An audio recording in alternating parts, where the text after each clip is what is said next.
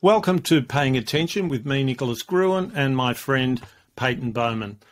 Today, we're going to ask ourselves the question, do we focus too much on preventing failure and not enough on promoting human flourishing, promoting success in our jobs and in our lives? With that, over to Peyton. Thank you, Nicholas. Yes, I've been looking forward to discussing this topic with you because I think there are a lot of ways in which your particular way of looking at the world can give us some insights into these ideas. And I'm sharing with you a slide from one of your kind of materials about. Yep. It looks like human failure. So maybe you could tell us a little bit about what's happening. Human failure. That's right. Human failure is not far away from this fellow. And so this is from the very first of a series of videos that I'm working on, and many people will not, but now they do.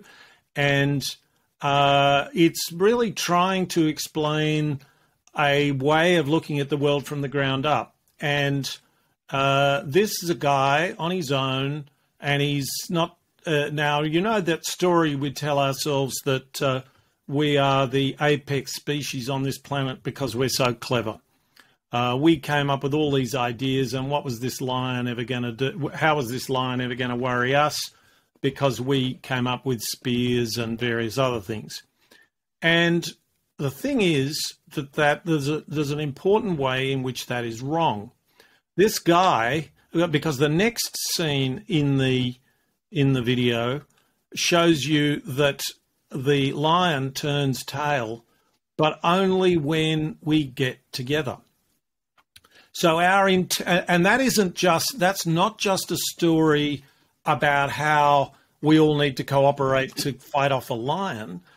That's a story about human intelligence.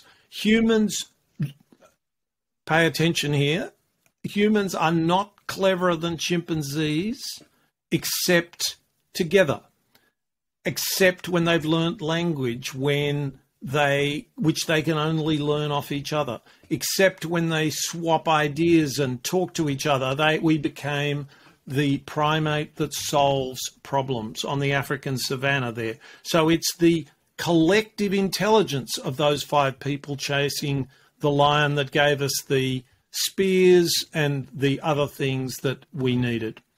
That's a really big thing. That is our most precious human capacity, and this is something we may well talk about more. We've talked about it in the past, but it implies a bunch of things about what we should think of as the most important parts of our society.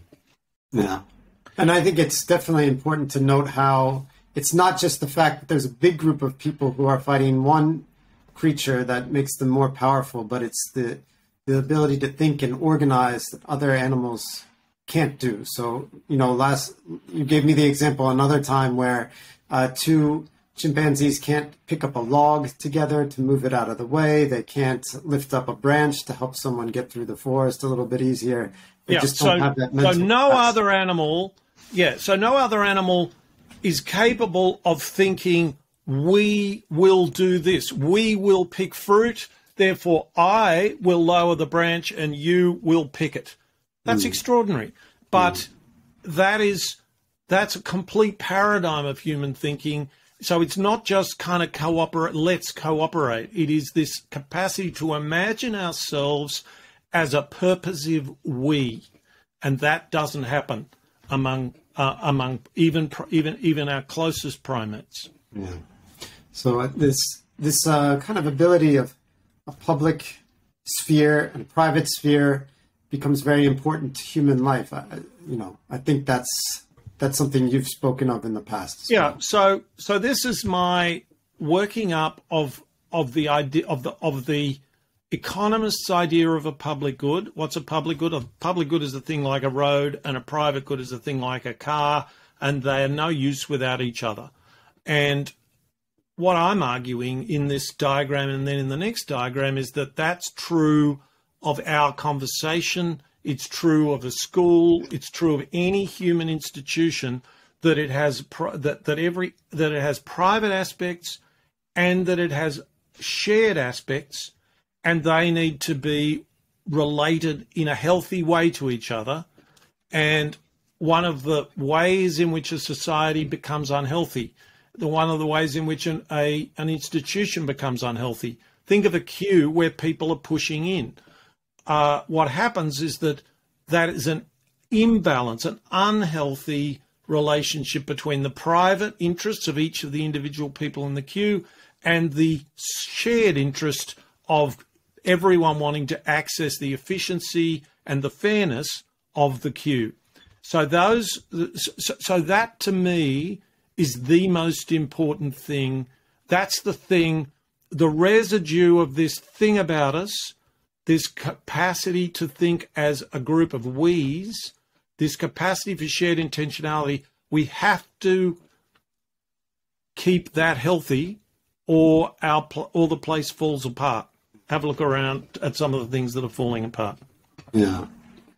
So, we're planning to talk about human success. So that seems like a pretty private idea, right? I mean, if I'm successful, if that's sort of your area of interest, how can we create society that promotes this private success without everything kind of collapsing and things becoming unfair? That's right.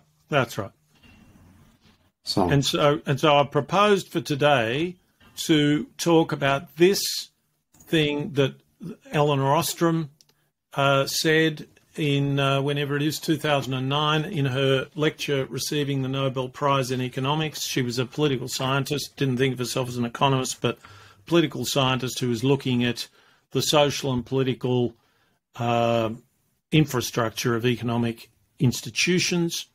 And I use this quote a lot. And she says, it's significant that she's a woman, just by the way, in terms of the content. And she says, we've got ourselves carried away with this idea of trying to build institutions that function well with purely self-interested individuals. I completely agree with her that firstly, that's important, or I agree with the mainstream that she's taking exception to, that is very important. I think it is one of the miracles of the modern world that we've discovered that markets do this incredibly well, that they harness self-interest for social purposes, but not perfectly. And then people like Alexander Hamilton were thinking the same thing about the American Constitution. How do we build a constitution so that political actors acting in their own self-interest end up supporting something that's socially healthy? All good, all fine, just don't get carried away with it, because there's another question. And that other question is, how do we design institutions to bring out the best in humans? And so I think that's a really good contrasting question to ask. It isn't quite the way I would want to put it, and I wanted to ask you whether you're happy with it, or whether you would put the same idea in a somewhat different way, and then I'll have a crack at doing the same. Yeah, well, I think it's kind of interesting in the sense that how you define the best in a human being, and so I think that, having grown up maybe in a society, the United States, and especially in the 90s, where this kind of capitalist idea of competition really reached a peak and seemed to be very successful. Thinking of the best, I think we think of in a lot of ways in terms of private success. Whether that's making money, or it could also just be artistic achievement. That belongs to the artist in some ways, or, success in academia or any sphere focuses on how the individual, or, sport, for example, is it really about, it's about the winning people, not the losing people, and not necessarily about the whole society of people involved in playing the game and being connected to a game. So I kind of have a question in the way this seems to flip that Hamiltonian model on its head, where it was, okay, how can we know that people basically are selfish. And so how do we use that to make a good society versus how can we make a society to promote the best? But does that best mean, the best for the individual or the best for everybody? Or what does that mean exactly?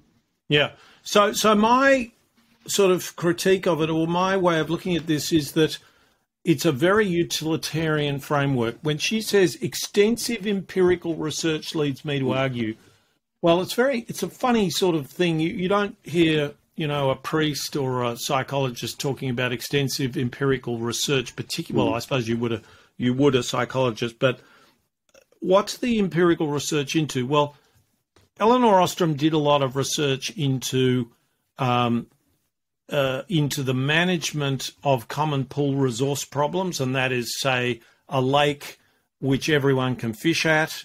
And so how do you stop people overfishing the lake? And she did a lot of research into police forces where urban police forces where everybody was arguing that if you make these management structures bigger, you'll get economies of scale. And she showed that you get some economies of scale and you get worse policing. And so what she's appealing to there is the utility. She's really talking about social utility, not individual utility, particularly, I think. But but it's still about her proof of that something's good is that it works out for the institution. And what I want to say is that I want it to work out for the institution. I think that's a great test, but it's not the only test. And ultimately, institutions are full of people, and the ultimate question is, is this institution a way in which the human being can find a way to flourish individually while they develop a healthy relationship with the rest of the world? So it's not quite the flavour I would give it, but it's kind of 90% there, and it asks all the right questions, I think, which I want to talk about in this discussion. So to take the example of the police force, obviously making it bigger, well, you would think it would improve the quality of police work or the success of the police force, however you define that. And what you're saying is that you also want to see how an institution can be improved by, for example, improving the individual success of the police officers in the police force, or the people who are working in the police force? Or? Well, I see everything in an institution as a series of relationships between the people inside the institution with others inside the institution, and also with the purpose of that institution, which then brings in other people. This sounds like a kind of an airy-fairy thing to say, but I want all those the test for me isn't that we've lowered costs and got the same policing outputs. Right. That's great. That's healthy. That's a good sign. We might be on the right track, but I want this to help everyone relate to each other. I want it to honour human beings' ability to flourish in the context of collective intentionality, which, that's what we are. We're not happy. We can't do anything on our own. We can take leave of the world and do some mathematics or writing or something, but it's got to relate to others if we are going to flourish. That's my assertion. And that's what I think, that's what I think we should be thinking about. And the point here, which Elinor Ostrom introduces us to, but so does the Toyota production system, and so does peer production like Wikipedia and Linux coding and microcredit, is that there are so many ways in which improved relations between people makes us massively more productive and happier and more like flourishing human beings, and addresses the things that are wrong about the way we've got things set up. And of course, we're going to have to go on doing that forever because we'll never get it perfect. But this is the way to get us on. I want to get on some kind of upward trajectory, which we might talk a bit about later. Okay, great. Well, so you shared, you put some images on another slide. Shall we talk about these? Yeah, let's. And maybe you could tell me a bit about this. So it occurred to me that a good way into this, because I want to talk about the way we structure our institutions, and I like this story of.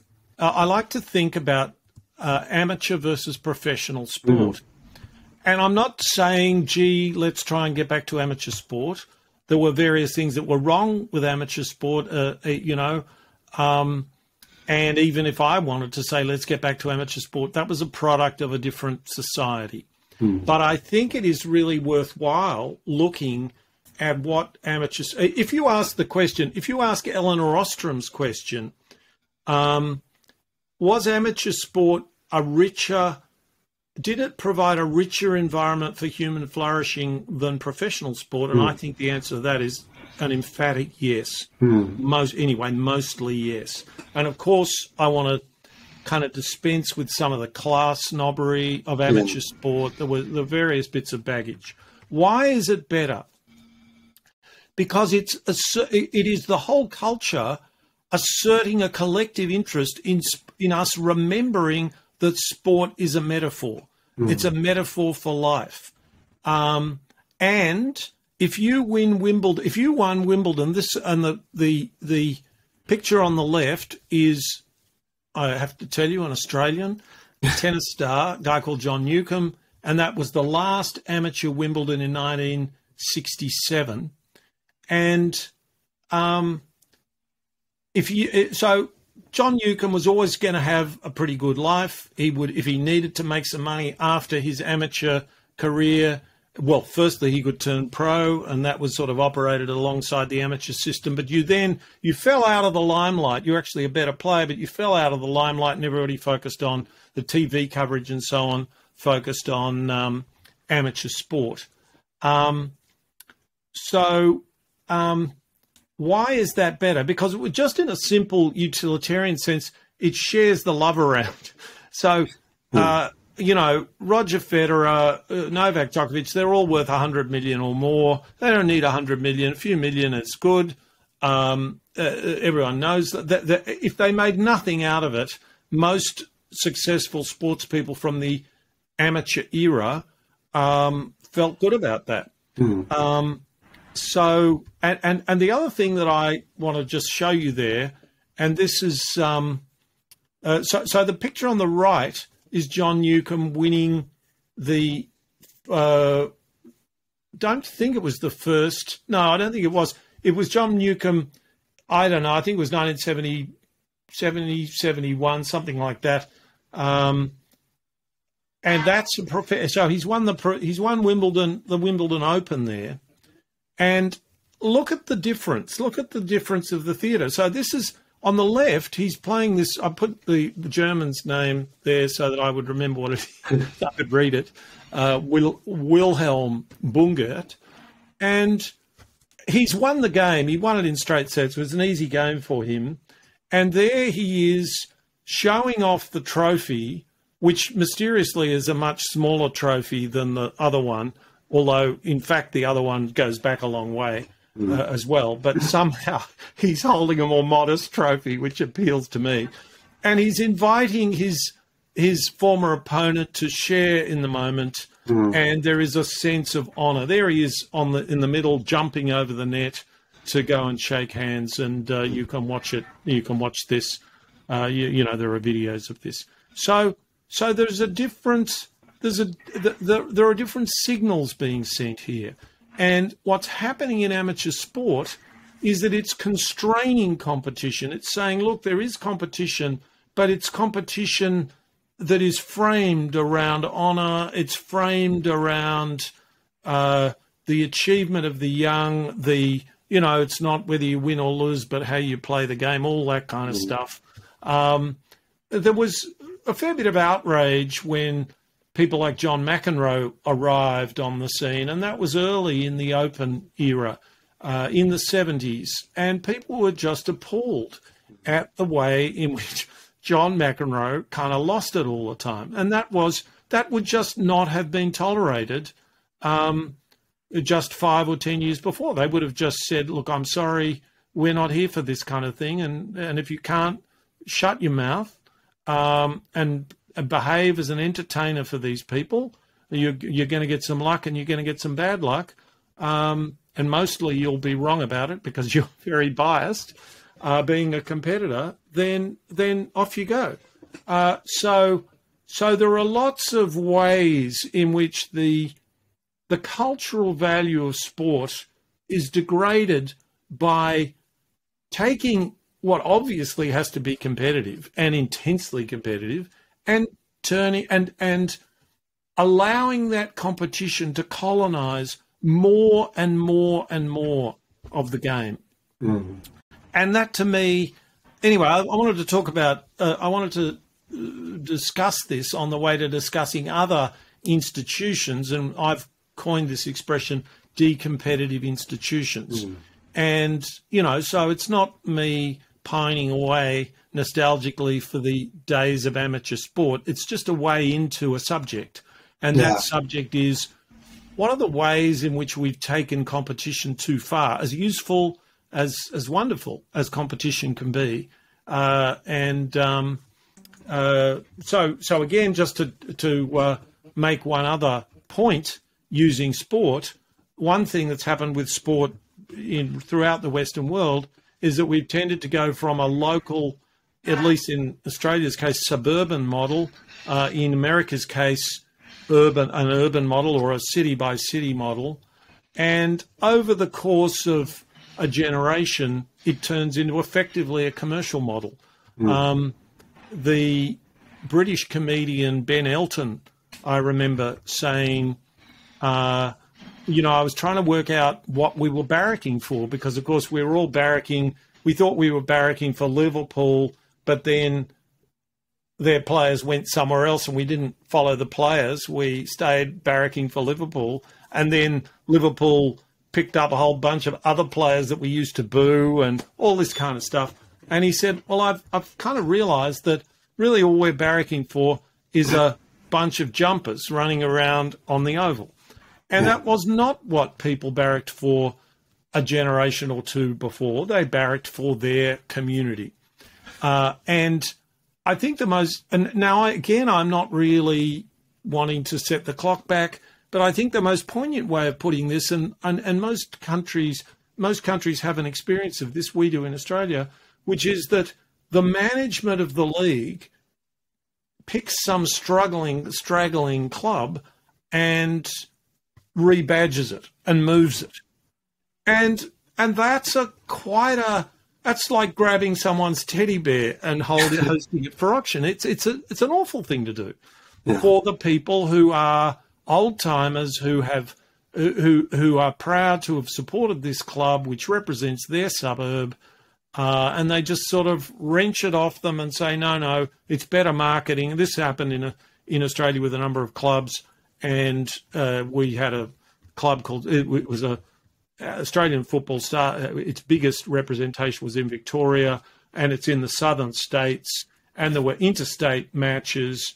But then what happened is we set up what we call the Australian Football League the AFL rather than the VFL, and Fitzroy and South Melbourne were moved to Brisbane and Sydney respectively, and people were pretty upset about that. Mm. And I sympathise with them. I'm not saying it shouldn't have happened.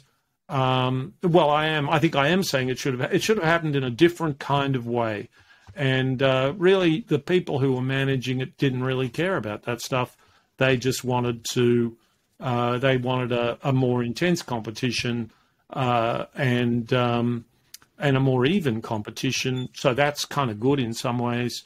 But these are big values that move us very considerably, and each of them is moving in a very recognisably hyper-competitive direction.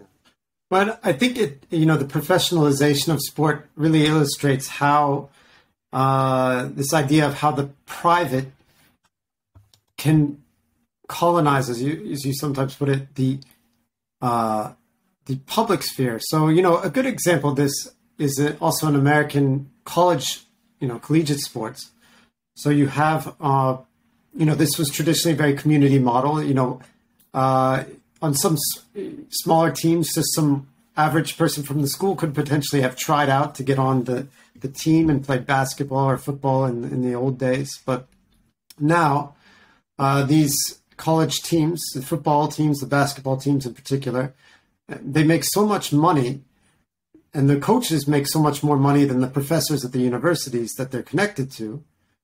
But then you have these players who are basically semi-professional players, but they're not being paid any money. Yeah. Then people say, well, this is a form of slavery in a way. Like, why are we not paying these players who are generating so much revenue for these schools? Yeah. Yeah. And it becomes hard to defend the position that you shouldn't pay these college athletes money. And then it becomes a question, well, what's the relationship to the university in the first place? There's basically a very tenuous one. Well, that's right. But you see, the critical part of your story there is these rent seekers, these people at the top who are creaming the rent. Yeah. The way I would put this is to say that it's a completely arbitrary. I mean, if people are very skillful and people want to come and watch them, that's terrific. But do they own the game? Do they own the rent? So let's say that college football, let's say the earnings, the revenue of college football, the amount available to pay those who put it on in America is $200 million a year. Do the coaches own it and the players not? Well, that's pretty unfair. We will agree. Do the players own it and the coaches own it? Hello, we're the public out here, and why don't we own it? Yeah. So my answer to that is a sort of a pure answer. It's not I'm not saying, I'm not deducing from this exactly what we should do. I don't know enough about the situation in the United States, but I always ask this question: why is it that the players and the coaches and the organisations have all the rights to sell TV rights, close the stadiums, jack up the prices?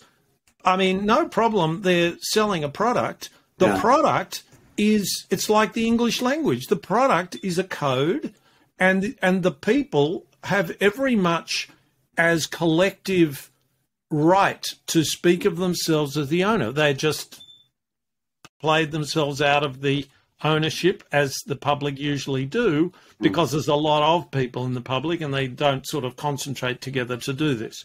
But that was the way in which suburban clubs worked. They would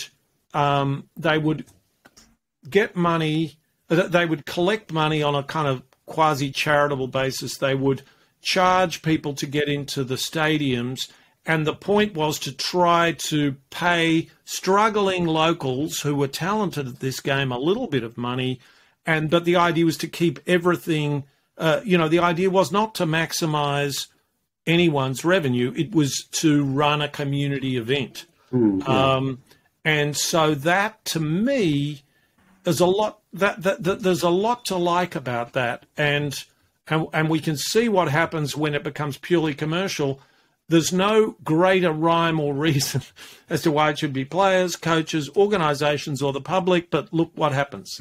The people who are close in to the organisation, they just turn it to their own advantage. Not good. And so now, having talked about sport, we can sort of take some of those ideas and ask some other questions about our society, although we've spent so much time doing that maybe we'll do it a little superficially and maybe come back to it. Who knows?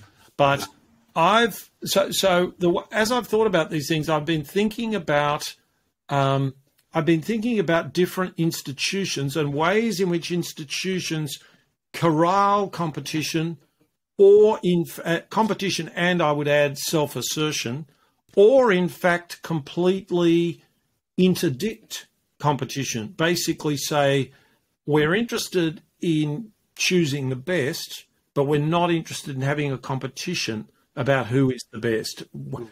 I think some people listening to this might think, what could that be?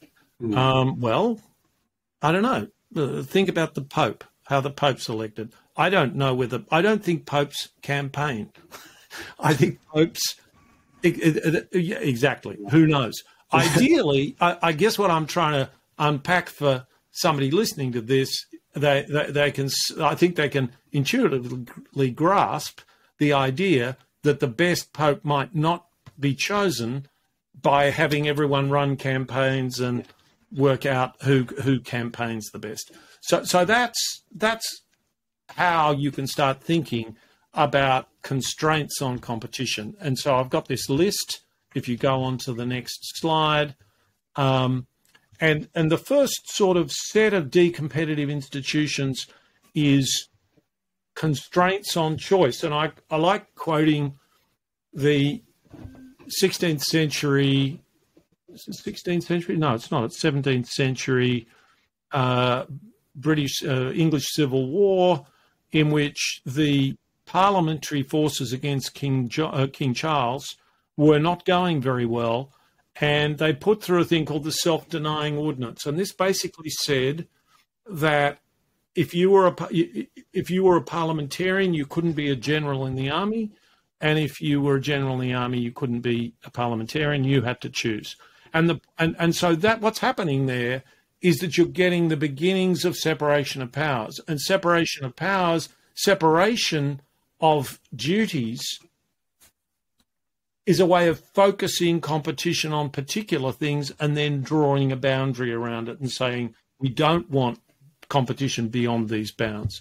The old law of agency, which we could do with a lot more of, was a rule that said that if you held yourself out as someone's agent, think about Goldman Sachs, for instance, advising people which securities to buy, then you could only be their agent, and you could do nothing that would conflict with your duty to look at things from the point of view of the person you were representing. Well, that's gone out with poke bonnets. It was expensive and protected integrity.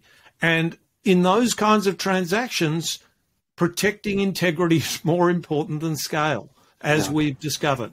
And it is not very expensive. It's just that, you don't just say, oh, gee, economies of scale, aren't they terrific? A bit like Eleanor Ostrom and the police. And the other one I've got there, and that sort of survives, but in a rather ad hoc way, all over the place, where people pick up that there are conflicts of interest and they say, we should draw a boundary around your ability to compete, defined by preventing you from having conflict of interest. Yeah. So that's the most sort of simple and basic of those institutions.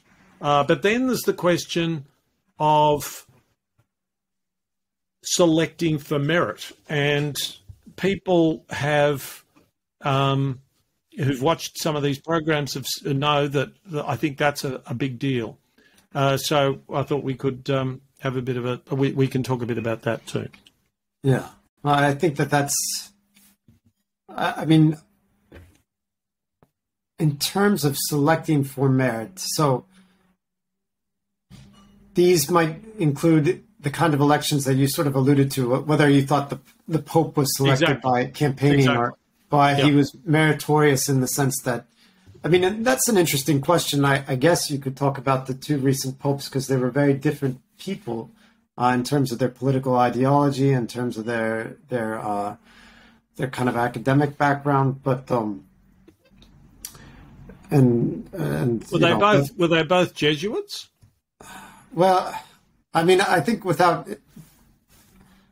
this is not an area where I have a whole lot of background, anyway, but I do think that, the Pope, that whole election is shrouded in mystery, and there's a lot of strange things, especially the most recent one, because the Pope before this last one abdicated, which has only happened like once before in all the history of the church, and that was a strange situation. But I do think if you think about school captains, this is a good example. So when I was playing, when I was in high school and doing sports, we selected our team captains, and they weren't necessarily the best athletes on the team. They were usually pretty good. They were usually near the top of the scale, but they weren't necessarily the stars of the team. But we chose them based on some sense of their leadership ability. Exactly.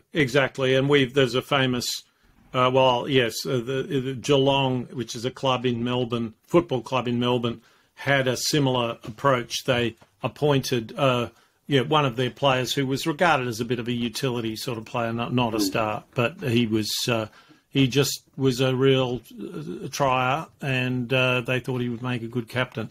Yeah.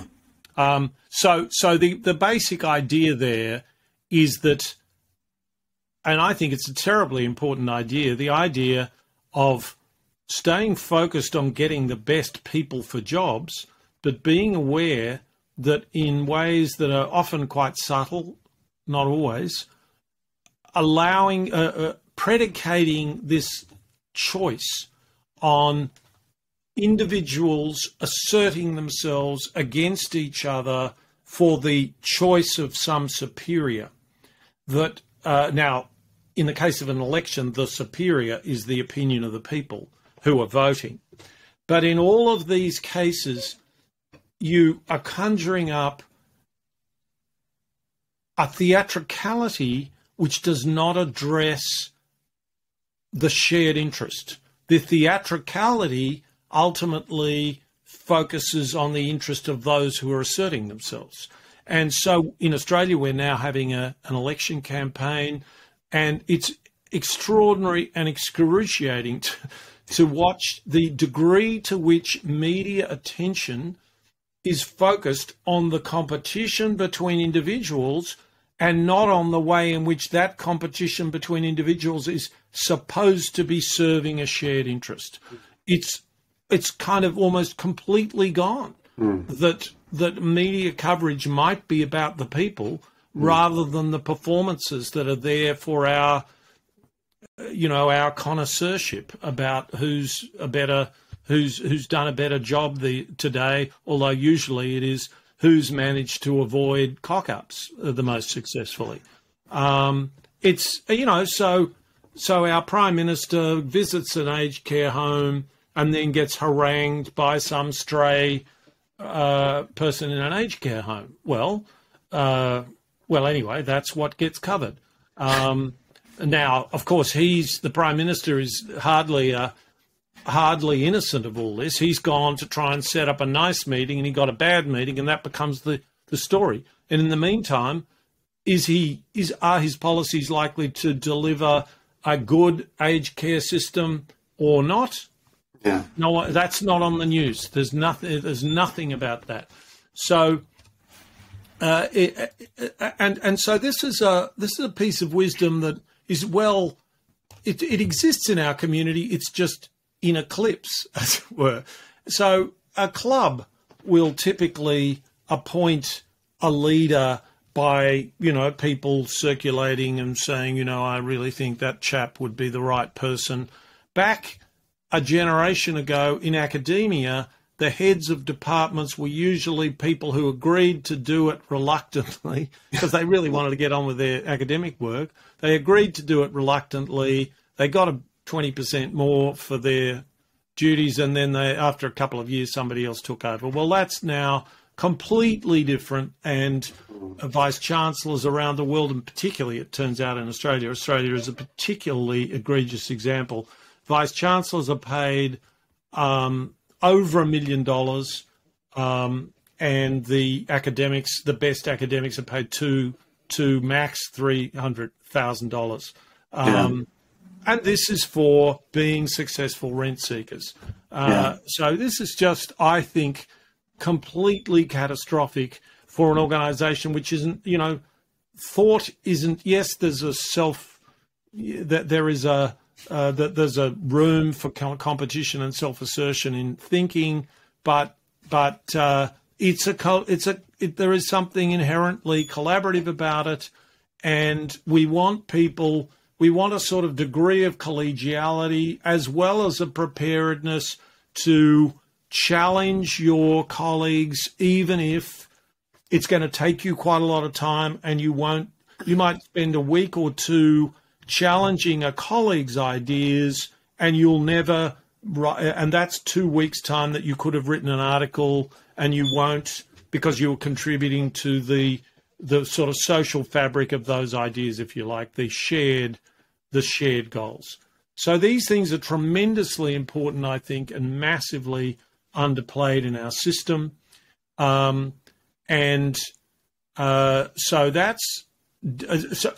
all we've got in that second group of things, with the exception of the last one, which I'll talk about after I go on to the next point. Let's see if I can highlight that one in real time, see if it works. Is it now gone yellow? It has on mine. That's all right. It hasn't on yours. That's fine. Don't refresh it.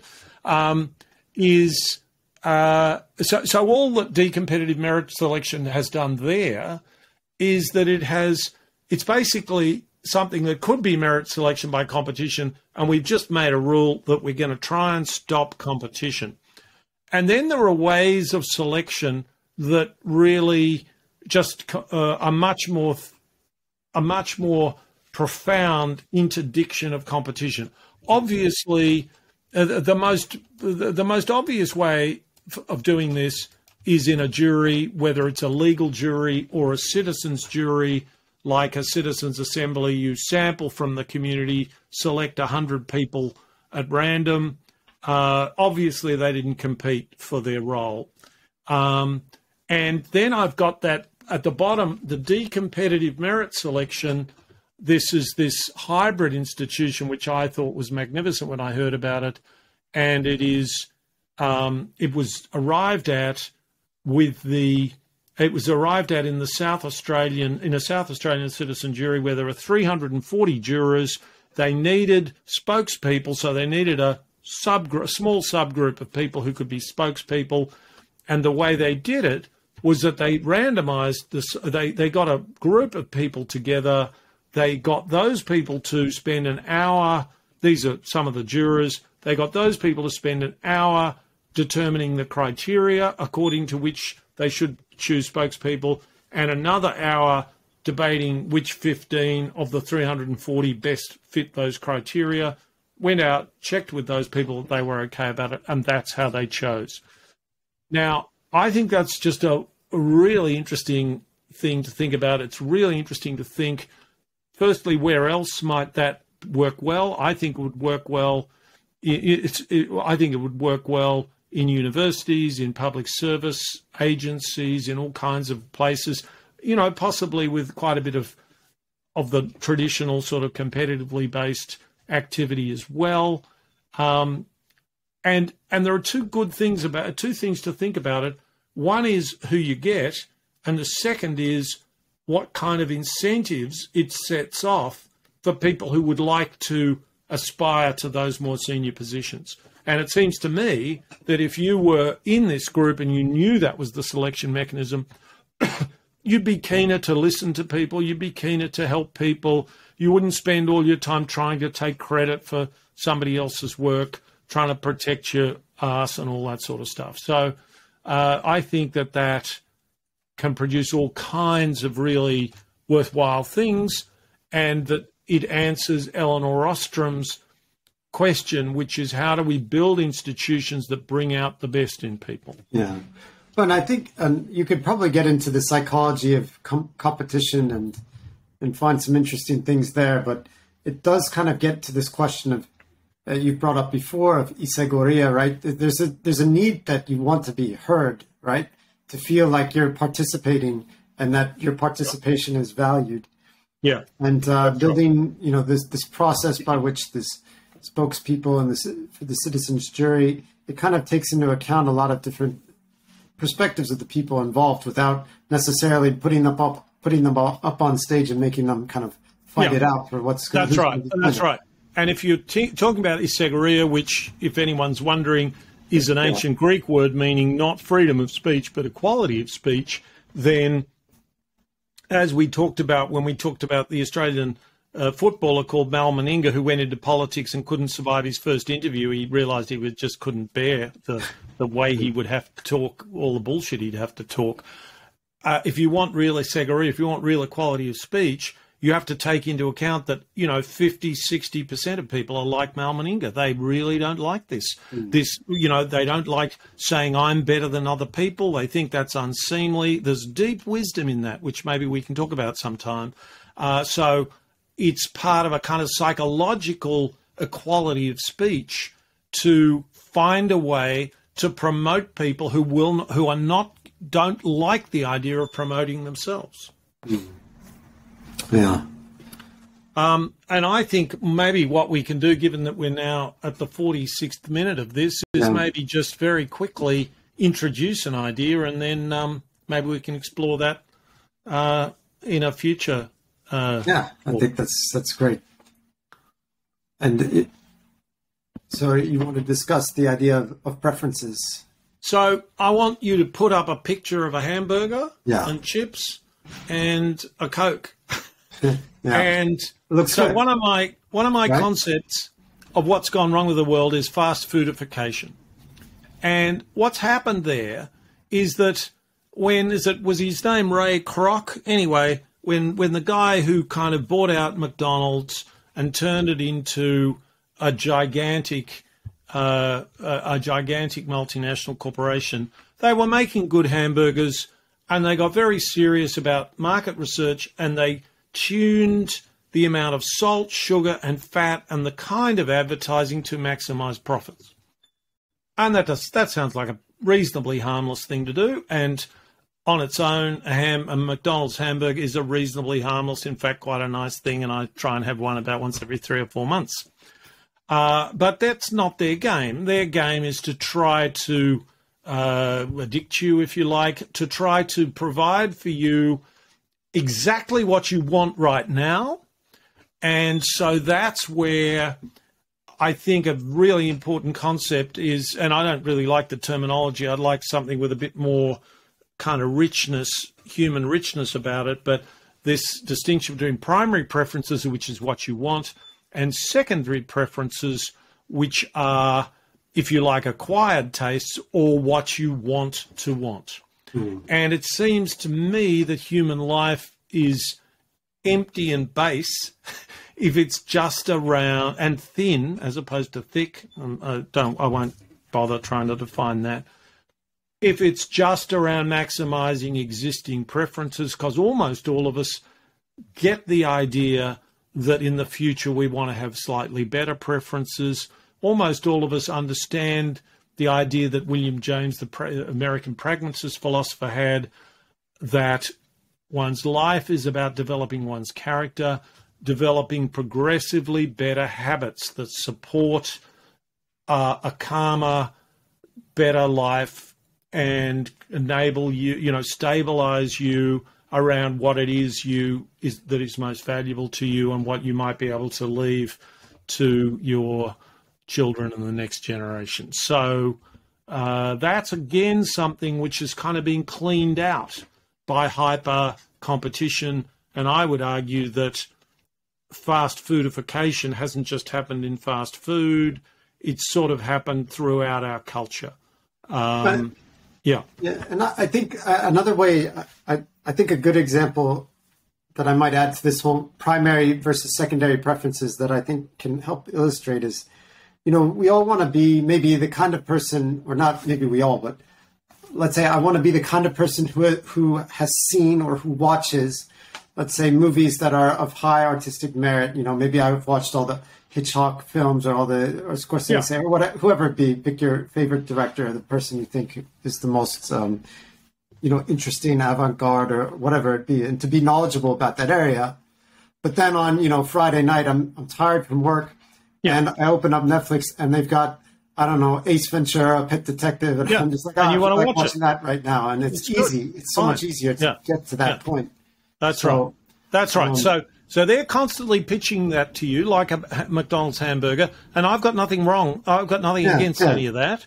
But if you make it your full-on diet, it conceals better possibilities from you. And those better possibilities just require a little more patience from you, and then you'll feel better for having acquired those preferences. Yeah, and like going to the gym.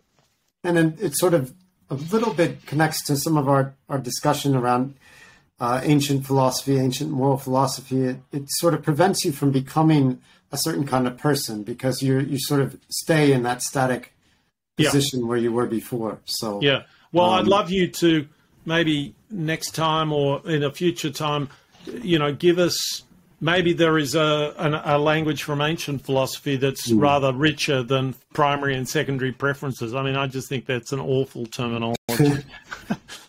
Yeah, it's very, I like the term, but I'll look into that and we'll talk about that. But I think it'd be very interesting to kind of go a little bit deeper into how a good institution or creating good institutions could support people from getting beyond those primary preferences, getting to those secondary preferences, and understanding, the role of the public life in supporting and helping people flourish in that particular way. And it was always the case, and it's still the case, but it was always the case in spades that the public culture into which we were inducted was a mechanism for moving us from fairly simple primary preferences to richer preferences. You won't find any traditional ethnic food that is like McDonald's. It's been enriched by people's experience.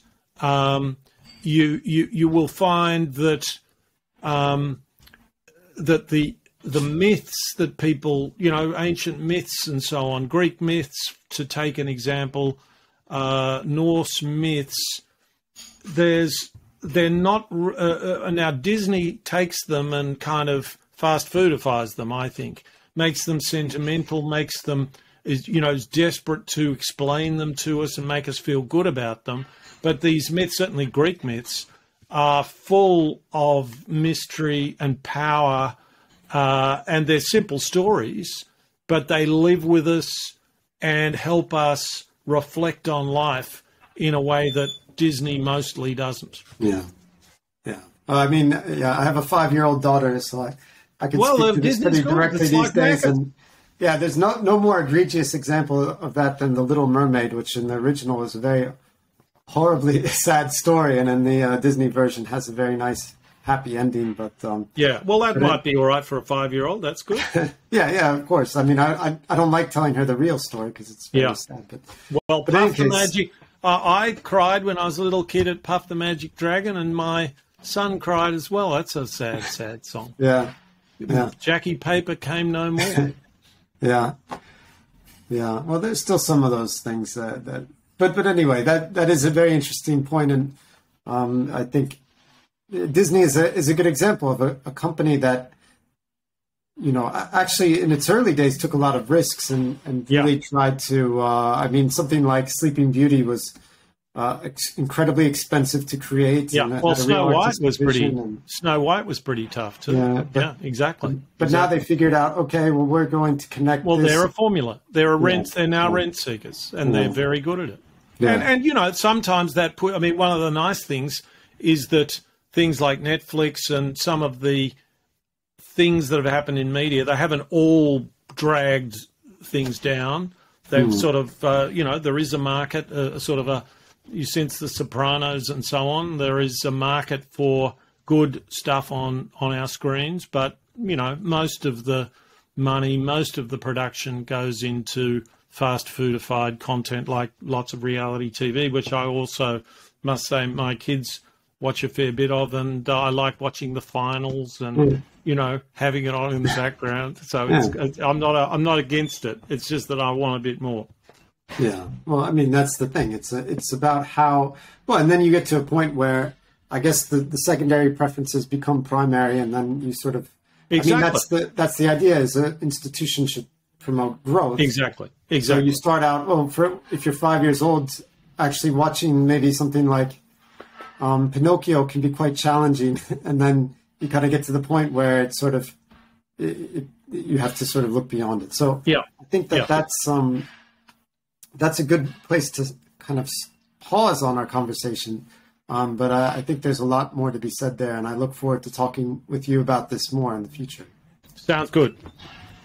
All Thanks, right. Peyton.